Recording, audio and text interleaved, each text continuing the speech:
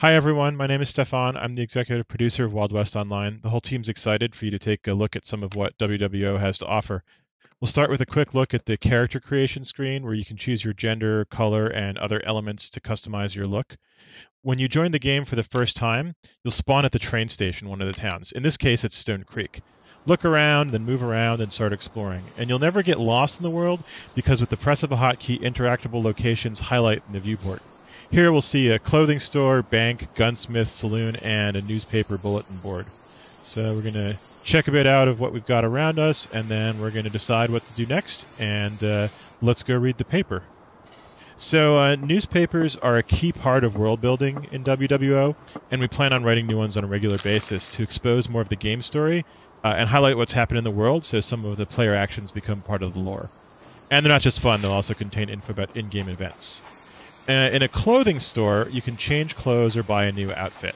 So we'll go to this clothing shop right over here, and we're going to skip looking at the interface, and instead we'll just show you this new outfit that we got, complete with this red bandana and white hat, so we look kind of badass. Alright, so now the next stop is the saloon. All of the towns have saloons, which are the hubs for social activity in Wild West Online. You can buy drinks, talk to NPCs to get quests, gamble against the house, brawl against other players, and take part in other recreational activities.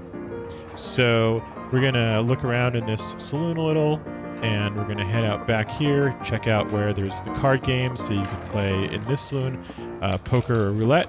There'll be different games in different saloons. Now, almost all open buildings can be explored. But if you take something from there that doesn't belong to you, it's theft. In this case, we're going to go over here and we're going to steal this whiskey bottle. So there it is, and we are going to take it. Whoop. Alrighty, we just stole that whiskey bottle. But since no one saw us, our reputation wasn't affected. So the moral here is, if you're going to steal, don't get caught. Because if your reputation gets bad enough, you might end up on the most wanted list. And the sheriff's office is where you can see the most wanted board, and if you want, enroll for duty as a deputy. Any player can claim a bounty. So all you do is go over to the bounty board over here, click on it, open it up, and now you can drag and drop the bounties that you want to collect. So we're claiming the bounties that we want to go out and collect here.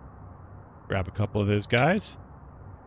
Alright, so now we are saying that we're going to go ride out, meet up with my friend Mike, and he and I are going to hunt down those bounties and try and collect our reward.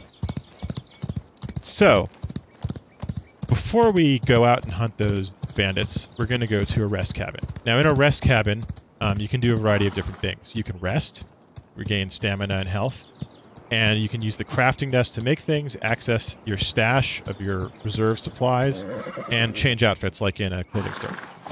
You also can unlock the ability to fast travel between cabins. The map will show you all the places you've unlocked fast travel between, and then you can select where you want to go and pop on over there. So we are going to travel from Stone Creek to this cabin marked right over here. Hold E to travel, and bang, here we are. And now you can see stash, clothing change, crafting desks. We can rest up in here. But what we're going to do now is we're going to go find Mike, because Mike has ridden out ahead and staked out a campsite and located where he thinks the first of our bounties are. You can see that in Wild West Online there's different environments. This is a pine forest. The pine forest is completely different from that plainsy kind of location that we saw out around Stone Creek and in Stone Creek. And so we're going to march through this forest and we're going to look for Mike and the campsite so we can meet up and rest up a bit more and then go find our bounties. Oh, there he is. Mike and I are going to team up to hunt this bounty together, and the bounty may very well have his posse with him. Hey Mike, how you doing there, buddy? Good to see you.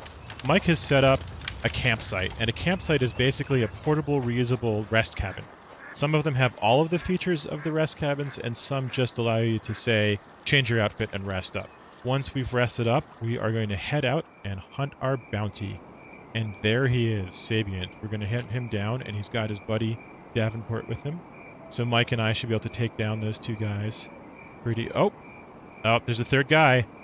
All right, so Mike, we're going to go left. We're going to go around here. We're going to flank him. So you take the left flank, I'm going to take the right flank. Sounds good. You come around, and we're going to crossfire them.